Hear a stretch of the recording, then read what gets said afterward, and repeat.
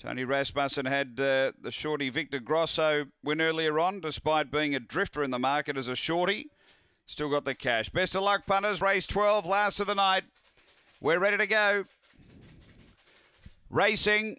Pace from the inside, Little Purpose came out well, is going to drive and lead from Claretown Molly. Then Destiny Spitfire, about 3 away came Hard Case Watson.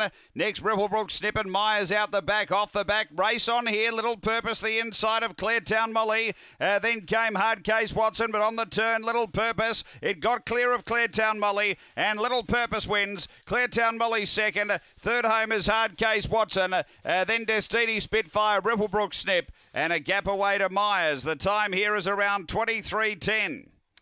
Too good. Number 1, Little Purpose for Lisa Rasmussen. Gets the prize. Able to drive through, grab the front and has been too good. Number 1, second to 4, Claretown Molly for Bob Fletcher. And third to 7, Hard Case Watson for Stephen Brook. It's 1-4-7-2 fourth after race number 12 here at Gawler.